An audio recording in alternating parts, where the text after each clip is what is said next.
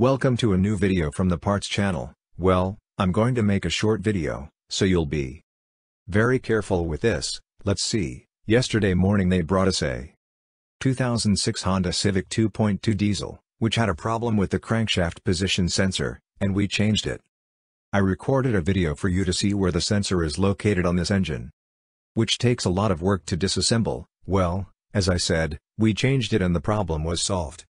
And the engine worked perfectly. We were testing it. The owner took it to his house, and in the evening, the owner was there, according to what he told us, bored, and he began to watch videos on YouTube on how to check the engine sensors, the MAF sensor and other sensors, and well, he got excited, and what he did was insert pins to check them. Of course, he had never done it before.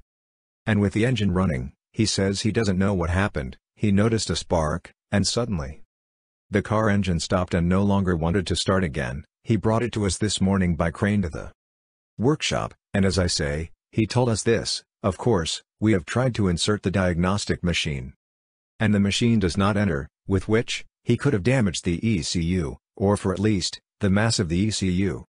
And something else, but hey, it's still too early to tell, and we have to check the damage it has caused to the engine. Let's see. If you don't have experience in these things, be very careful with this, because here the breakdown can be very expensive, okay?